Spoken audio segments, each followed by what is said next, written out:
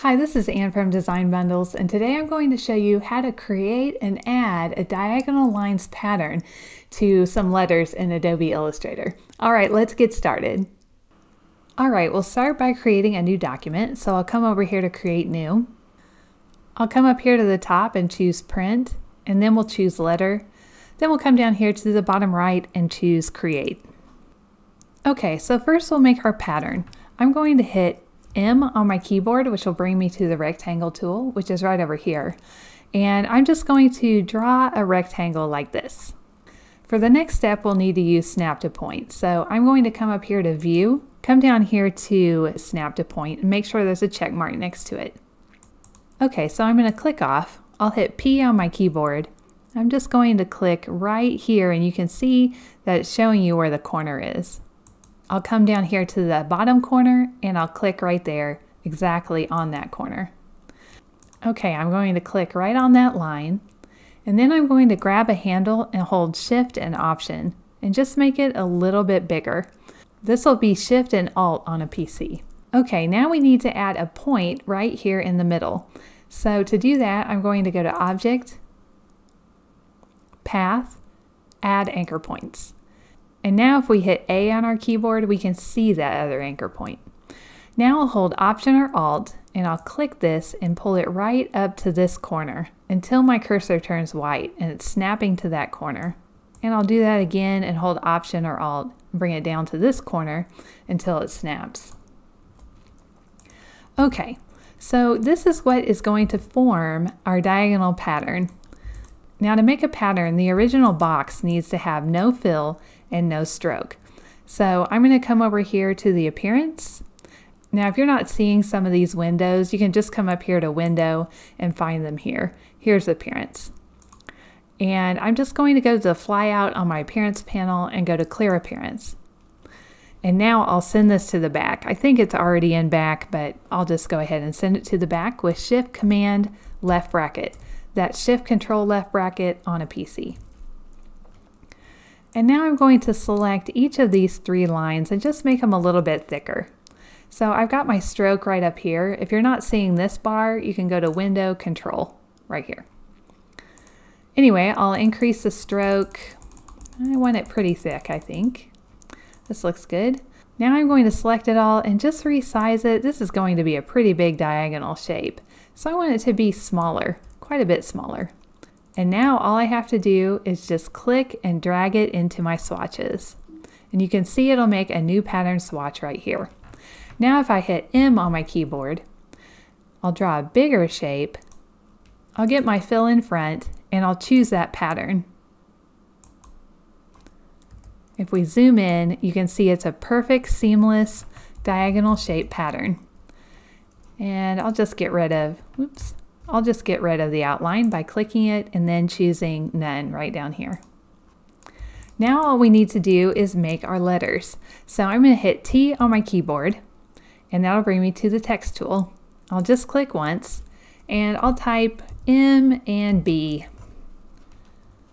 I'll get on my selection tool and just grab a corner while holding Shift and make it quite a bit bigger. And now we need a big chunky font. A good one that I like is Storybook. And this one is free out on DaFont if you want to download it. Okay, so Storybook Regular. I'm going to hold Option or Alt and just hit my right arrow to move these letters apart a little bit. And now I'm going to come over to my Appearance. Now you'll notice in Appearance you have Type and Characters. And you really need to have all of the Appearance items in your Type, not Characters. If we double click Characters, we can see a fill here. So I'm just going to get rid of that. And I'll come up here to Type, click on that, and just add a new fill. And as you can see, it's under Type instead of Characters now. Okay, so let's make our new fill, our new pattern swatch. I'll just click that. We've got a nice diagonal line fill. Now I also want this to have a stroke, so I'll click on Stroke in my Appearance, and I'm going to make that black. I'm just going to increase it quite a lot. As you can see, we've got some weird problems here on the B. So I'm going to pull this stroke beneath the fill. And to do that, I need to get right over here in this area, not on any of these parts. and just click and drag below the fill. Okay, and as you can see, it's still happening, and that's because the black lines of the diagonal do not have anything behind them. There's no white or anything like that. So I'm going to add another fill here, and to do that, I'll just hold Option or Alt, and I'll click this one and drag it right down here, and I'll make a copy. Now I'll get on that lower fill, and we'll make this, I'm thinking, orange. Now you probably noticed that our outline kind of went away, part of it, and that's because our outline is now underneath that orange. So half of the 7 is showing, and the other half of the 7 is behind the orange. So let's just increase the stroke to, let's put it at 10. Okay, and this looks a lot nicer. Now I think it would look nice if we had a drop shadow on this. And to do that, I'm going to take this fill and this stroke and duplicate them.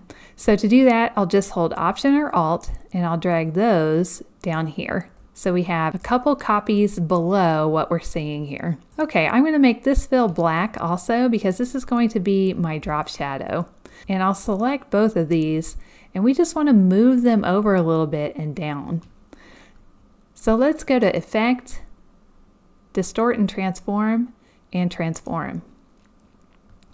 We don't want to resize them, but we just want to move them. Let's turn on our preview so we can see what's going on. And now I'm going to move them a little bit to the right. I'm holding Shift to move it a lot. And then you can use your arrow keys up and down to just get it exactly the size you want. So 14 points is looking good. I'm going to copy that and also move it vertically 14 points. Okay, and this is looking great. We'll say okay. And now these parts seem a little close, and that's because of the new drop shadow. So let's hold Option and click on the right arrows.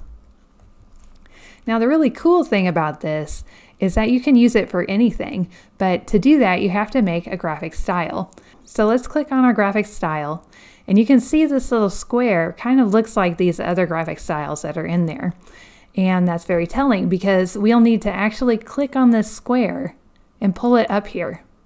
You can see that style is now in graphic styles. Okay, so let's hit M on our keyboard and we will draw a rectangle. And now we can just click that graphic style and it will apply it to the rectangle or any other text that we decide to use. So you can also type into this and it'll keep all the same effects because you've made a graphic style. So we can just type wow and it'll have the same effect without having several different pieces that you have to type into, if that makes sense. So that's it. It's pretty easy to make a diagonal pattern and then apply it to letters. All right, if you like this video and you want to see more videos like this, just hit the subscribe button and the little bell and you'll be notified every time a new video comes out. All right, I'll see you in the next video. Thank you.